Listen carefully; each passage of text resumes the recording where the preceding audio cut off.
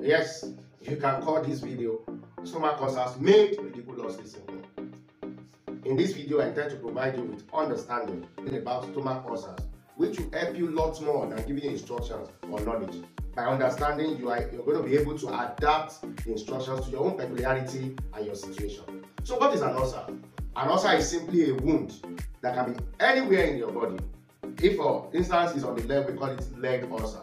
So if there's a wound in your stomach, we call it gastric ulcer. There could be an ulcer in the part of your small bowel or intestine, where at the point where it joins with the stomach. This is the part we call the duodenum. And so an ulcer in that duodenum, as you can guess, will be called what? You got it right. A duodenal ulcer. Now you wise pass. So when you hear of peptic ulcer disease, it refers to either a wound in your stomach or one in your duodenum. But for simplicity, we just call it stomach ulcers. So when you have a peptic ulcer, it means that there's a sore or a wound that has developed on the inner lining, on the inside of the stomach or the small intestine. Think of it like a bag. So the ulcer is not on the outside of the bag where people see, but on the inside.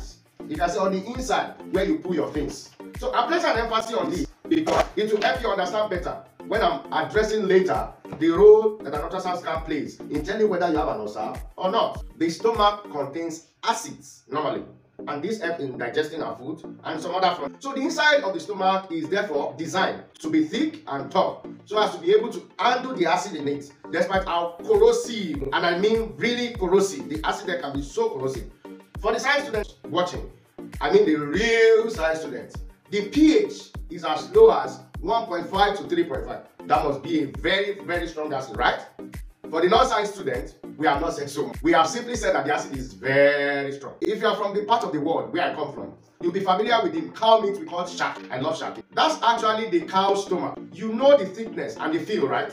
Very thick. That's a similar thing to how the stomach wall thickness looks like, just so it can handle the acid content. So there wouldn't be a problem normally until there's an erosion in that stomach lining. Naturally, there are measures that protect the lining of the stomach from the corrosive effect of the acid, aside the thickness. But when this defense is down, then the acid strikes. The erosion in the stomach, the one we call the ulcer, is as a result of the insult of the stomach acid on the lining. But like I said, this is usually not a problem. It only happens when the defense is down. Just like if you have a territory that has enemies all around, always.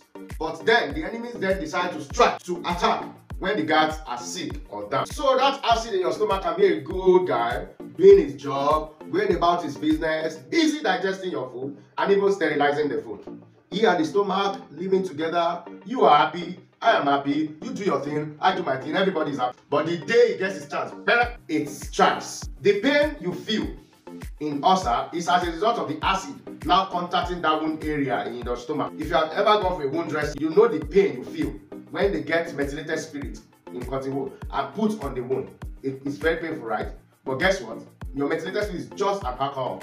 But here, in this case, we are talking about an acid touching a wound. The role acid plays in this disease is very important, and it will help you understand better when it comes to how we treat ulcer, or when talking about the kind of food or things that you should avoid. And that's why I've decided to spend my time explaining this concept to you. I believe understanding is key.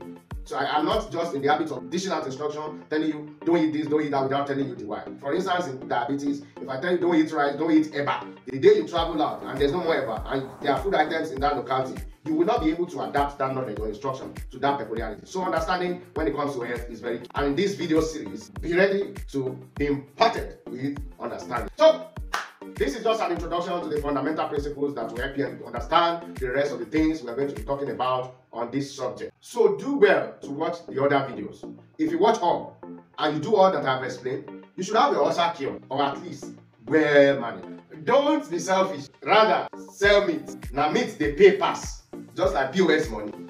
If you don't get it, forget about it. The point is, share this video. Don't be selfish. Share this video with those you know or think that might benefit from it. And if you are yet to subscribe, please do. Hit the subscribe button. Turn on your notification because you don't want to miss what is coming here on this space.